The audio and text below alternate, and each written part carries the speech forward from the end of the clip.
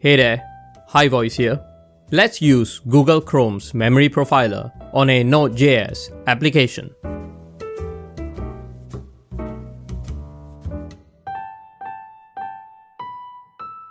Let's start out with this simple JavaScript application.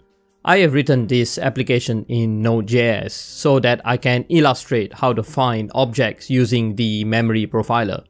So basically, this application right here is just a web server that has a single function, hello.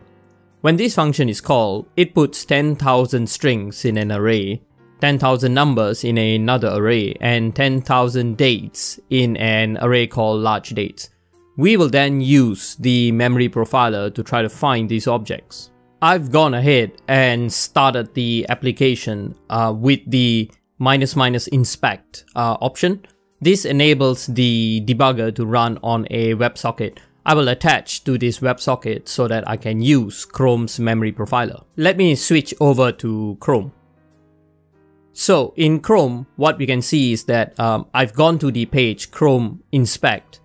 This page can show me all the debuggers that are available on my machine. I've made a video in this playlist to show how to enable this page and how to enable the actual debugger. So go ahead, watch that video, that will let you know how to use this debugger. But I've gone ahead and done that. And so my debugger is running on port 9229 and it does appear under the remote target over here. When I click on the inspect button over here, I will then get another debugger, which is the Chrome DevTools. The DevTools has a bunch of tabs. Again, the video in this playlist shows a few of these tabs, what we can do. I'm going to click on the memory tab because that's the tab that will show the memory profiler. This profiler tab over here, this is the CPU profiler.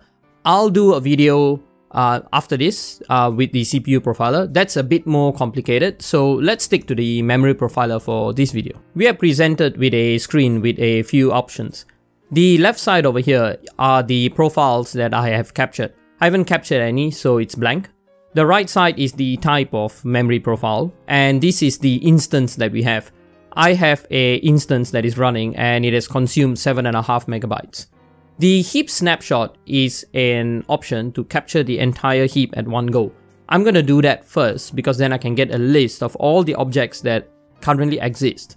The allocation instrumentation on timeline is similar to the heap snapshot, that it captures the entire heap at one time, but then it keeps a timeline open and any new allocation gets allocated on the timeline. It's very good at filtering between a particular point. I will do that later. So basically, if you enable that option, then what you do is you create allocations and you can see the allocations appear in the list. Allocation sampling is the same as allocation instrumentation, but it is light enough that you can leave it for a really long time. You can't leave allocation instrumentation on timeline open for too long because it overwhelms the profiler and it will cause trouble. So we'll start with the heap snapshot, then we'll move on to the allocation instrumentation. Now there's a button over here that's really important. This is the garbage collection button. Click it and it will force a garbage collection. You don't have to do it because whenever you click heap snapshot, it will capture a snapshot after garbage collection anyway. It's a bit of redundant. It's a redundant option.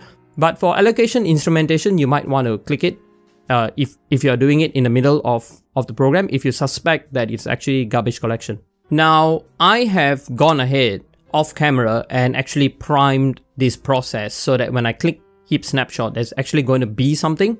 So if you don't have anything meaningful appearing in the heap snapshot, just do something with your program like how I've done and then click heap snapshot.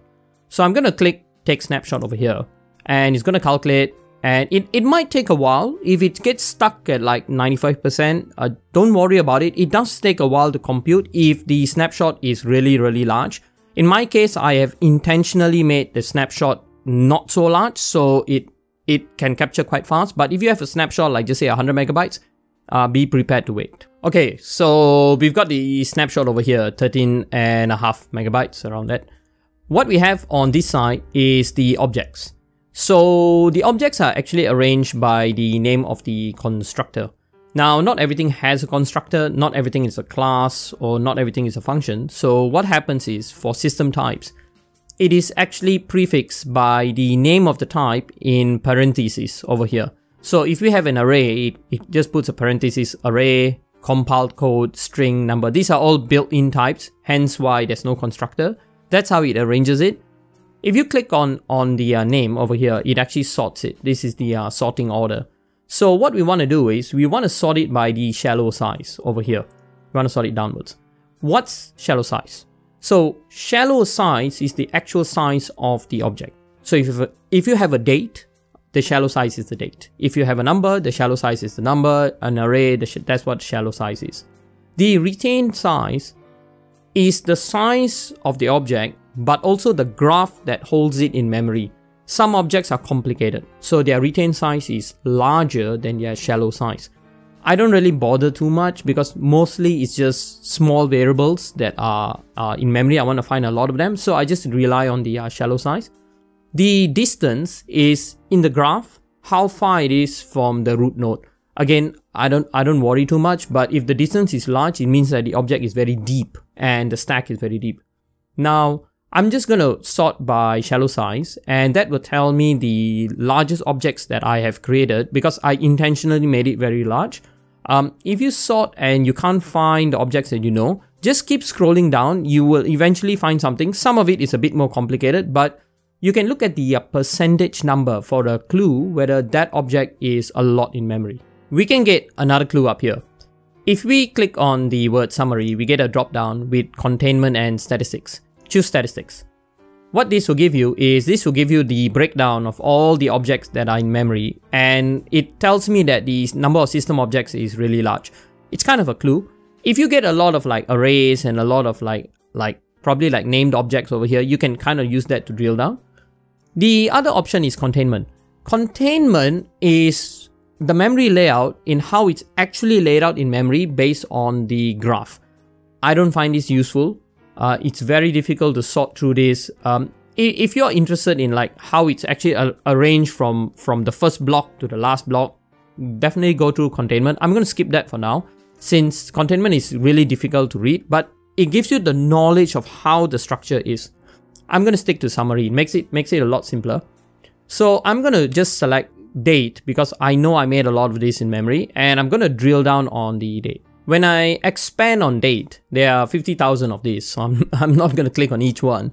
I'm going to click on the first one, the first date over here. What I get is, I get a breakdown over here of where the memory was allocated.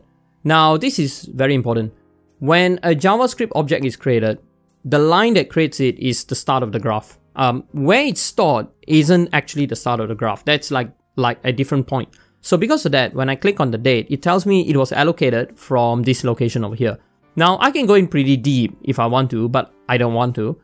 I'm just going to take the shallowest part that has a code line over here, index.js8. And if I click on it, what it's going to do is it's going to take me to the file system in sources. I have added my source code using add folder to workspace. If you want description how to do it, watch my previous video. I show how to add the folder to the workspace. If you have done that, what's going to happen is it's going to jump here, and it shows me that line 8 is the function I was calling.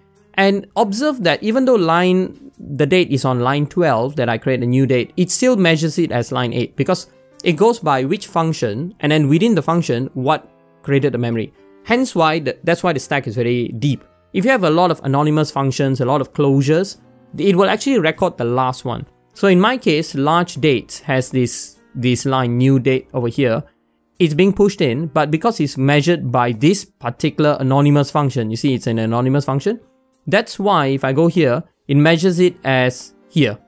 So large dates added from this anonymous function. Now this is pretty good. We can actually see where this object was allocated on the stack. But a lot of times we need to see it in a timeline. The reason is that we want to see the new objects that are coming onto the stack. And what we can't see here is when this object was allocated. The when is very important. So let's capture an instrumentation on a timeline. What you do is you click profile over here and you choose this option here, allocation, instrumentation on timeline. So we click this, click record stack traces for of allocations. This is so that the stack is captured each time a new object is created. So what I'm going to do is I'm just going to click on the start button over here, and that's going to start a new timeline. So this is the new timeline. What I'm doing off screen, you can't see it, it's off screen, is I'm actually priming this function. I'm going to call it 3 times. And what that is going to do is there's going to be 3 blips over here. This is the first one, second one, and the third one. So I'm going to stop the recording so that it finishes up. So what I have here is it has recorded a timeline. It's not going to show me all the objects in the memory, but it's going to show me all the new objects since the point of since I started it. It's going to show me all the new objects from that point. So let's filter it.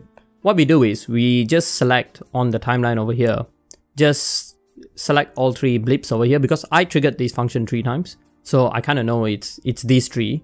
Then what happens is when we do that, it filters it down here. So it has filtered it to date, array, and number, and these are exactly the things that I have been incrementing. I've been incrementing the array, the number, and the date each time the function is called. So when we filter it this way, what we get is we get pretty much the same view as the snapshot. But in this case, if I drill down, I am getting the allocation when this blip happened. If I narrow down the filter even more, I'll get even less objects, but it helps me find what was allocated after the initial point when I started this trace. This is exceptionally handy when you're tracing a long-running process. You can just start it at a particular point and then end it where you think the memory is going up, and you can just see what's being allocated in that portion. Now, if I click on summary, I get containment, which is the layout of the memory. I'm not going to go to containment, it's too complicated.